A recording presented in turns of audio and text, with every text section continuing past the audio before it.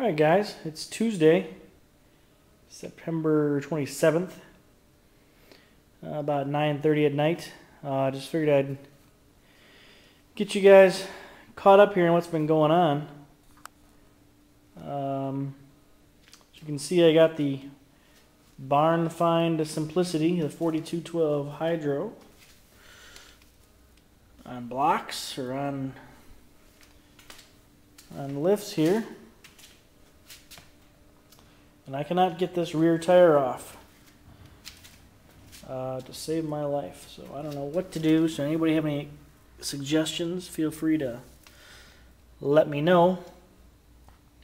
I've put the liquid wrench on and things like that and pounded on it with the sledgehammer and the 2x4, but I just cannot get it to budge. So any help would be appreciated. I wanted to update you on this trailer. I just got this. It was Sunday. Yes, I just got it Sunday. It's old, but it's solid. We got a couple spare tires. This tire's quite nice. You can see that. That's a peach right there. That tire's fine. And let me get around here. Got a couple jacks in the back just to hold it up if you unhook it. Lights are new. Get over on the side here, you can see those fenders are a little bit torn up and bent up, but she goes down the road real nice. So I need to paint it and get it out for sale. You can see this fender is kind of the same way, bent up a little bit. It's bent up there.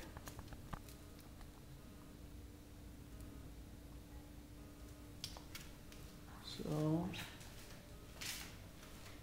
it's really old. You can see that old kind of jack stand there on it, or whatever you call it.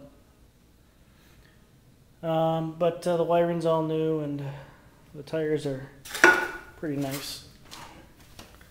Pretty nice there. You can't really see, but they're really almost new, it looks like to me. I mean, you still got the little thingies on the side here.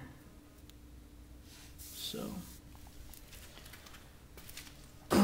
that'll be a nice sell.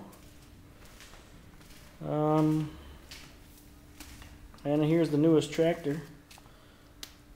Of course, it's a 4212, but it's just geared. Shifts a little hard. Front tires are pretty bald, you can see.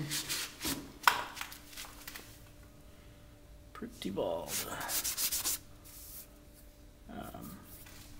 Other than that, it's real nice and clean. Well, it was clean until I got in the mud. Not a whole lot of room in here. It's late. But it runs really nice. You can see it's real clean. It cuts real nice too. See, the typical gas cap is cracked and broken.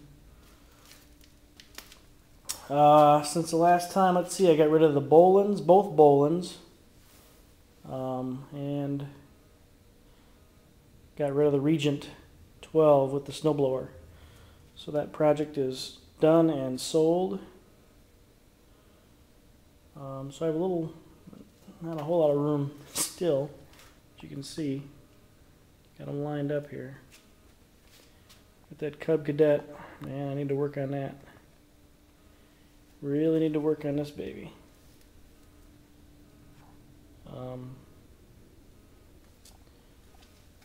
According to my wife's uncle, it had been stored for about 8 years in his shed.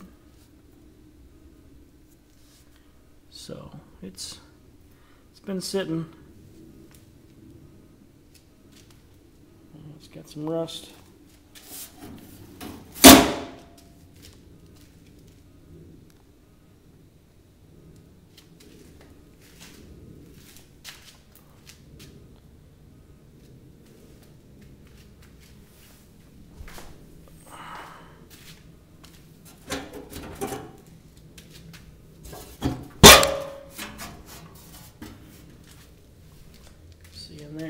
some mice doing their nesting. It's just dirty. It's dirty and got bird crap on it and kinds of stuff. So I need to kind of mess with that a little bit at some point. See if I can get it running. Supposedly the carb was the problem. If that's the only issue, I'll be in good shape.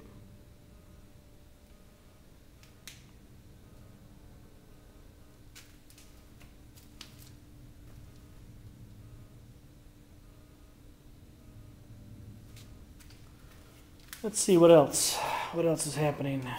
Oh, here's the Central Park that got pictures of. Battery is really weak on it, but other than that, it's pretty darn nice for $50. You can't go wrong. Got a Briggs twin.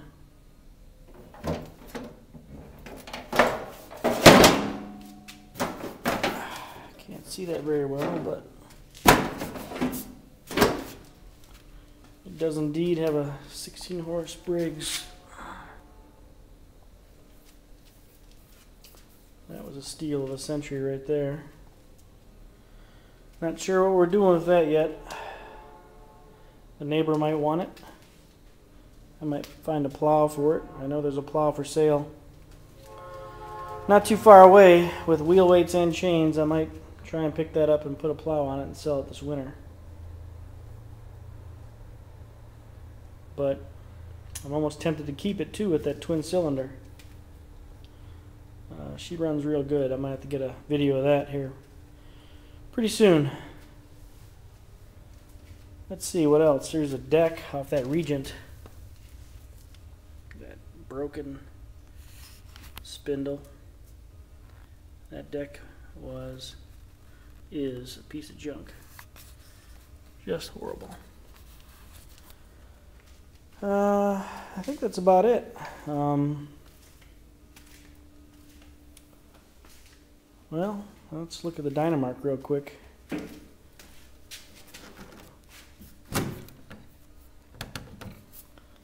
This hood would come off. Hold on one second here.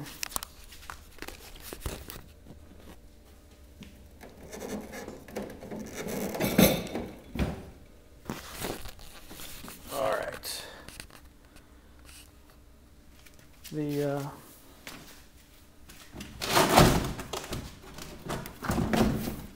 Sorry guys. This one loves to make fuel disappear.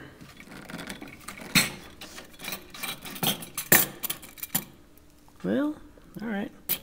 I lied, there's still fuel in there. Apparently that fuel shutoff is actually working.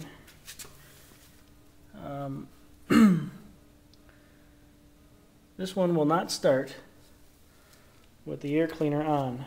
It'll crank and turn over, will not fire with the air cleaner on.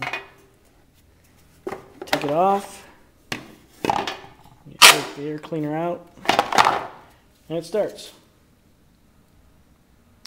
Once it's running, put the air cleaner back on, it'll stay running. The other issue is I think it floods itself out, so once you run it for a while, stop it, and then try and start it up again, it starts like it's flooded or acts like it's flooded. So I don't know, I think that must be some sort of float problem maybe. You guys tell me. Not sure about that. Anyway, there's more issues with this. I got electrical issues. Let me show you that real quick.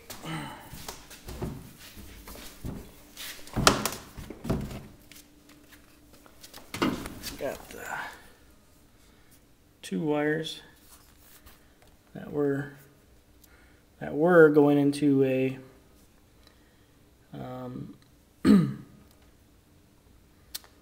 little connector, a 2-plug connector.